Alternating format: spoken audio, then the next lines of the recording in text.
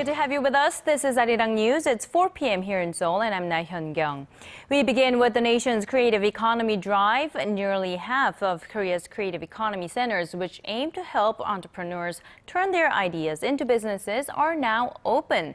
The latest edition opened in the outskirts of Seoul on this Monday. Officials say the new center will help more local companies branch out overseas. Ji-hyun reports. It comes as no surprise that the Pangyo Techno-Valley in Gyeonggi-do Province is now home to Korea's 8th innovation center aimed at ICT convergence. Nearly half of Korea's IT firms are based in Gyeonggi-do Province, and over 70% of Korea's online and mobile game exports come from companies in this region. The area, also known as Korea's Silicon Valley, will become a test bed for Korea's burgeoning IoT, or Internet of Things industry, which is based on the idea that all objects are connected to the Internet.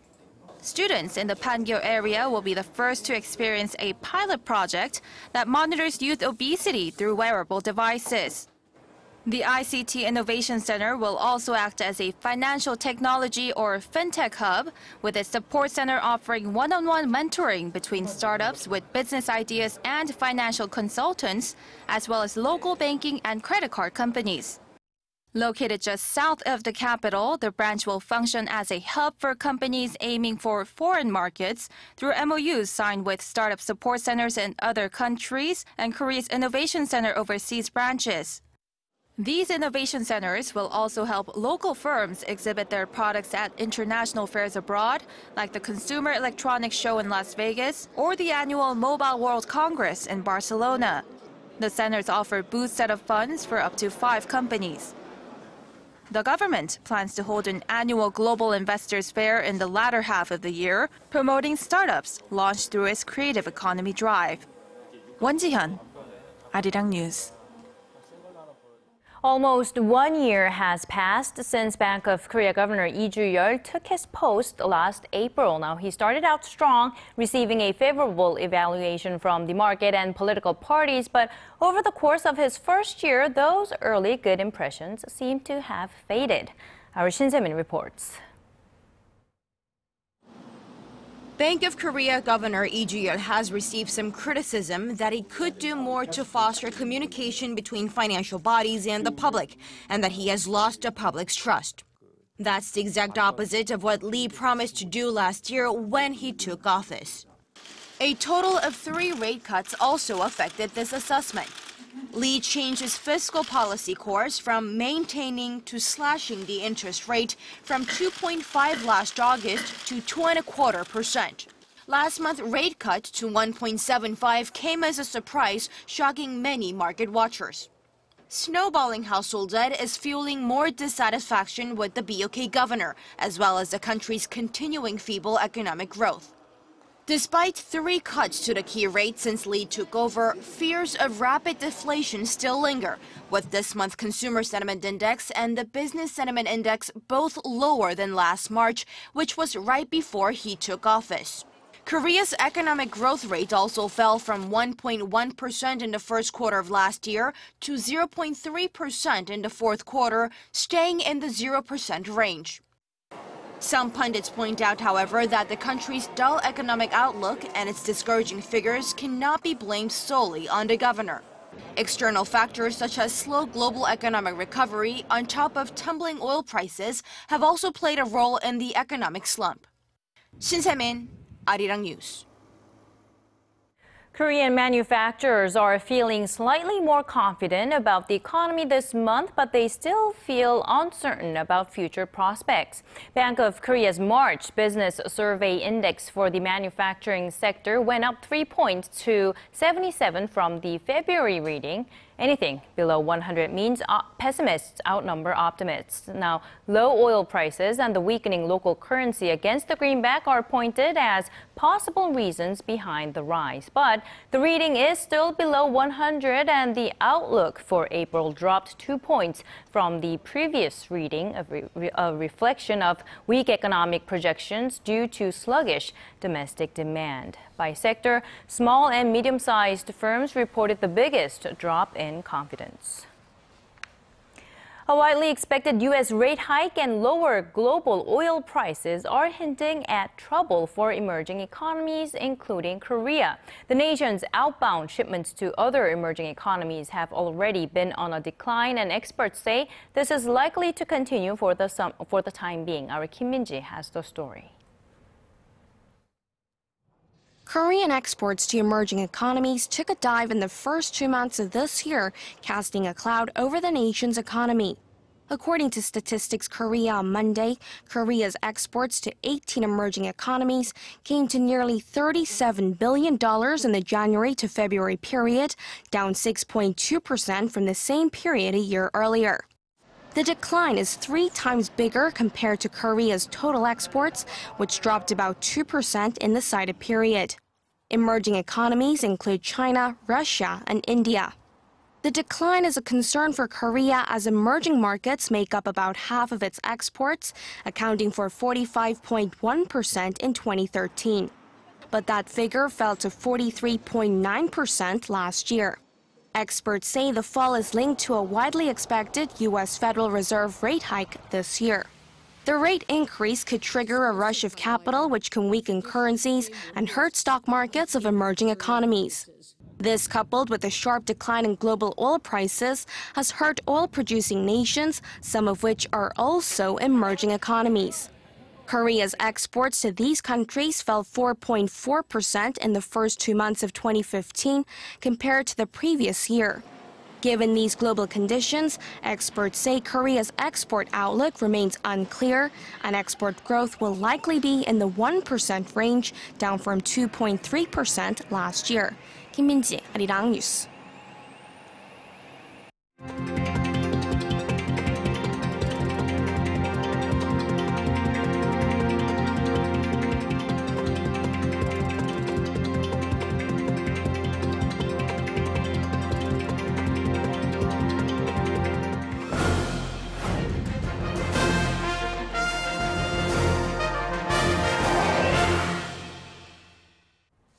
When it comes to brand recognition, world-famous hotel chains may have an edge in Korea, but when it comes to customer preference, local chains appear to have a competitive edge. For this week's Industry Insight, Song Ji-sun looks into the nation's hotel industry and explains what may be behind this.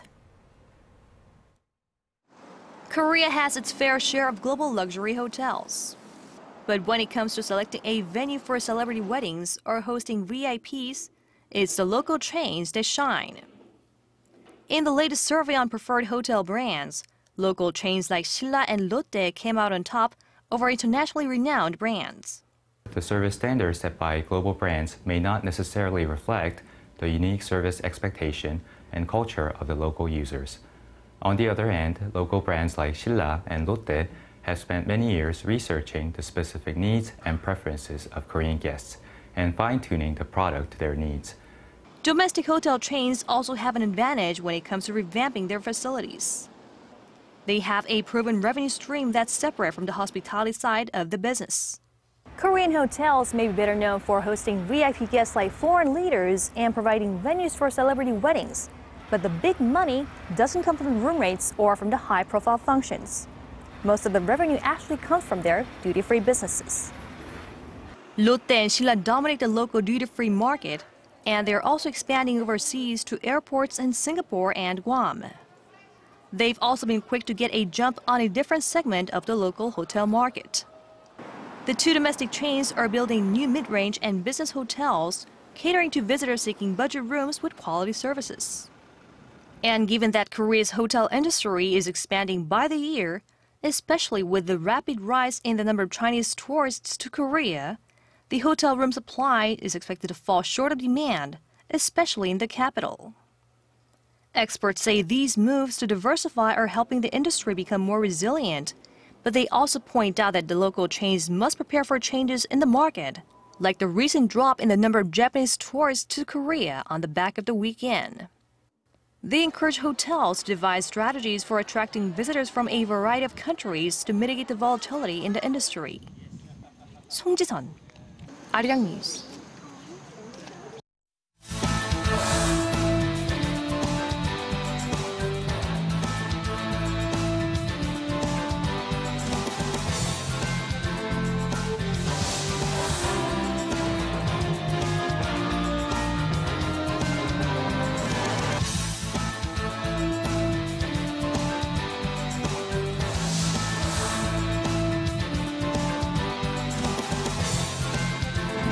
bringing you the fresh updates from stories breaking in Korea and abroad.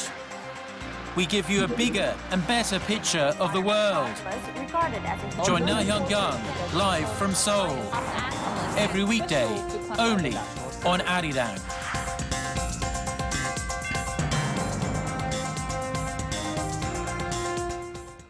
Inevitable was how Japan described a formal apology for its historical wrongdoings back in 1984. Now, that historical record comes from documents released by Seoul's Foreign Affairs Ministry on Monday, with Korea-Japan diplomatic ties at one of their lowest points.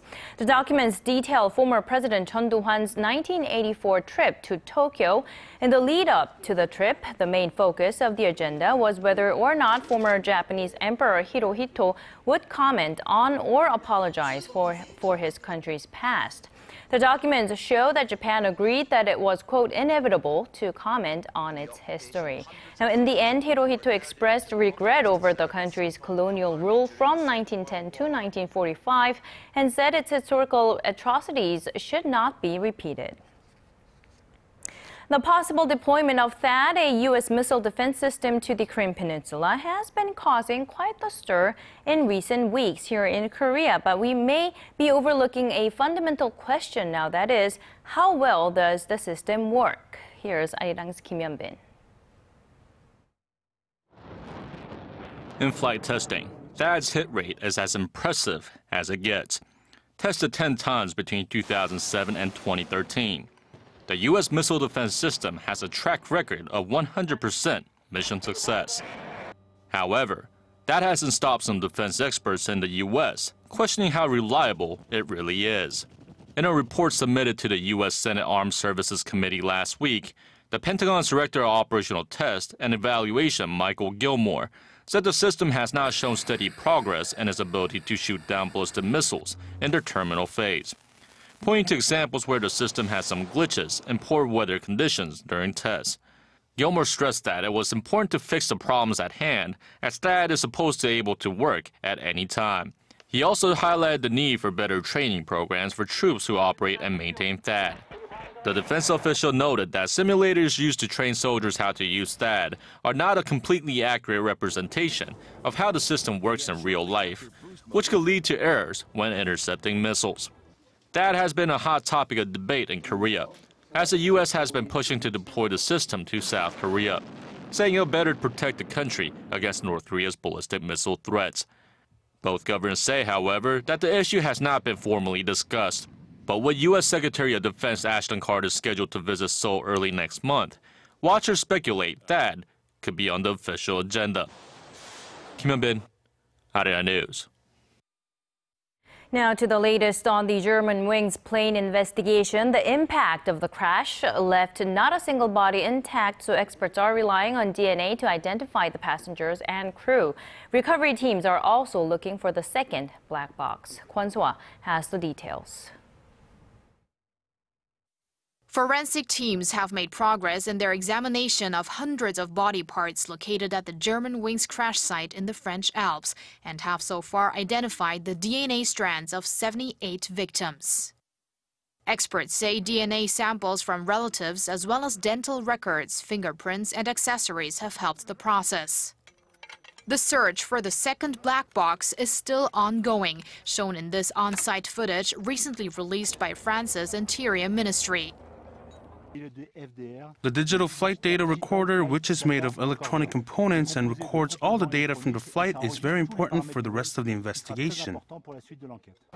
Experts say that if the 10-kilogram black box has not been completely pulverized or destroyed in any other way, it will be buried under rubble and debris. A road is being built to give all-terrain vehicles access to the remote site to help the removal of large parts of the plane. It could be completed by Monday night local time.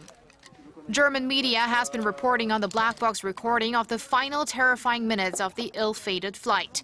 Co-pilot Andreas Lubitz, who is assumed to have purposely crashed the plane, tells Captain Patrick Sontheimer that he can go to the toilet at any time. When the captain does step outside, the sound of Lubitz locking the cockpit door can be heard. Shortly after, there's a bang and Captain Zontaima is heard shouting, "For God's sake, open the door," amid the screams of petrified passengers. This as reports surfaced over the weekend that said Lubitz may have not been fit to fly last Tuesday, possibly suffering from a detached retina. They also cited investigators as saying that he was treated by several neurologists and psychiatrists and that a number of prescribed drugs were found at his apartment, suggesting the 27-year-old was a deeply troubled man. Kwon So-ah, ARIRANG News. And with the likelihood that the co-pilot crashed the plane on purpose, the debate over pilotless planes has resurfaced. Here's Ji-hyun with more. Speculation that a 27-year-old co-pilot intentionally crashed a plane had led some to question whether planes might be safer without pilots. Advocates of the idea say that if planes were fully automated, the tragedy of Germanwings Flight 9525 could have been averted. The co-pilot has reportedly prevented the captain from re-entering the cockpit after he'd left, before sending the plane into a descent that led to the crash. The disaster has already led to calls in Europe for a rule requiring that 2 pilots be in the cockpit at all times. Self-flying aircraft that can be controlled from the ground are not entirely new. Drones have been used for military missions for years. The U.S. military flies Global Hawk drones nearly the size of a Boeing 737 passenger jet. And Boeing says it's developed fully automated planes to prevent hijackings. But barriers remain to get the technology off the ground. For one, insurers are likely to cover commercial planes that fly without pilots due to the potential unreliability involved.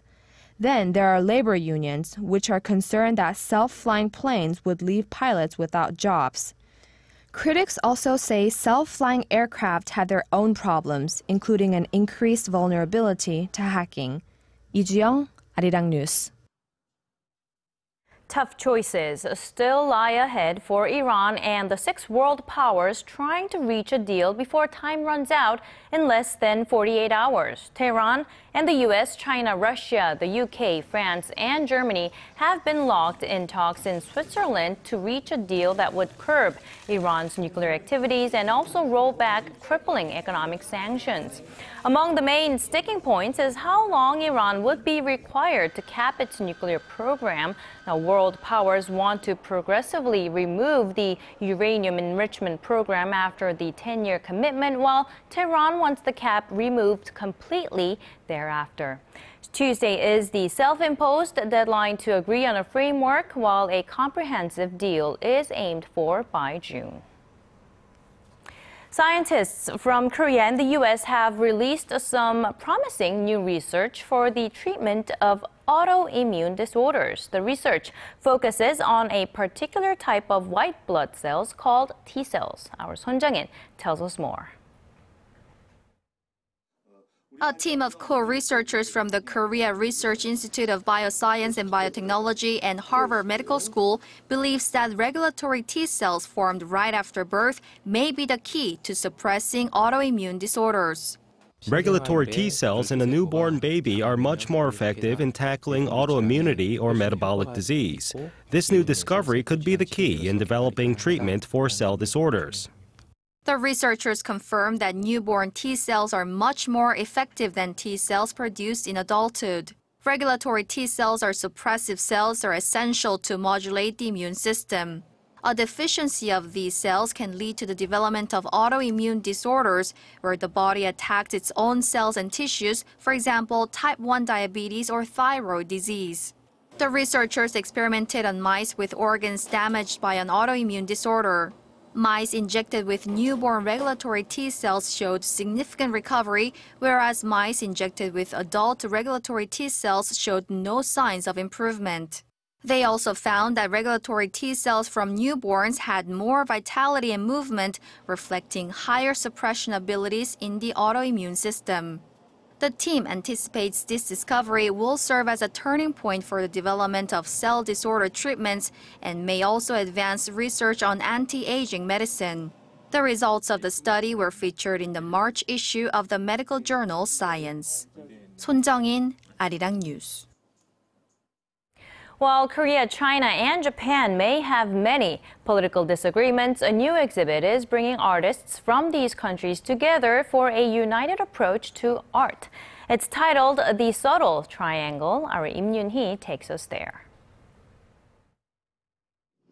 This might look like just another grocery shop, with fully stocked shelves ready for shoppers. There are even customers and staff. But all of this is part of Shanghai Supermarket, an installation art piece by Chinese artist Xu Zhen. He's recreated a life-size market, but all of the boxes, bags and cans, they're empty, already consumed by the artist. This isn't about whether we see this as a piece of art or not, but rather that the products are purchased and even taken home. The artist wants the experience to continue outside the gallery. Drowned in glowing screens, Japanese artist Koizumi Mero creates a video work titled Theater Dreams, where he explores human emotions and our response to historical events. Living abroad gave me a kind of objective view towards Japan. So after I came back to Japan, I could see Japan more objectively, and that's kind of starting point of what I'm doing now. Also for the exhibition, Korean artist Yang Ah-chi unveils his new experimental project, Sea Salt Theater, where he looks at some geographical elements of Asia. I hope people have a range of experiences here. You're listening to the audio aspect, but you can also experience the sense of touch and even smell. But there's more to see than these three works of art. The exhibition also offers an examination of art history within Asia, paying close attention to cultural exchanges between the three countries since 1989. Im Yoon-hee, ARIRANG News. Now, things will be looking a little bit different at ARIRANG TV next week. The station has announced a new schedule that emphasizes interactive communication with viewers. Our Kim Ji-hyun reports. Korea's one and only fully English broadcasting system, ARIRANG TV, announced its new lineup for 2015. The new programs will launch next Monday, April 6. ARIRANG TV's president and CEO Pang Seok-ho says one of the big differences is that more programs will invite viewers to interact with shows in real time. Broadcasting is no longer a communication channel that's one-sided. ARIRANG TV will do its best to deliver various Korean cultural content and further interact with our viewers in 130 million households in more than 100 countries. Foreign panelists will play a big role on two new programs. Hosted by Ji-hyun, Bring It On will give viewers the opportunity to share their opinions with the panel through social networking sites and YouTube. The one-hour program will air every Thursday, 9 a.m. Korea time. Shooters, hosted by Na Sing-yeon, features a multinational group of expats debating the latest social and cultural issues every Friday, 7 a.m. Korea time. ARIRANG TV is planning to enter the United Nations in-house network this July as an English-based 24-hour news channel alongside CNN International, BBC World, and NHK World. Kim Ji-hyun, ARIRANG News.